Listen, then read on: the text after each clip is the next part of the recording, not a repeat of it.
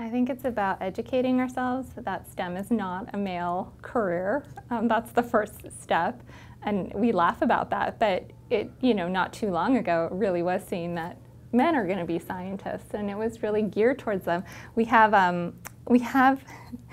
My supervisor has this game about chemistry, and I think it was from the 1950s or 60s, and it says chemistry, science for boys on the top of it, right under the title of the game, which I won't say.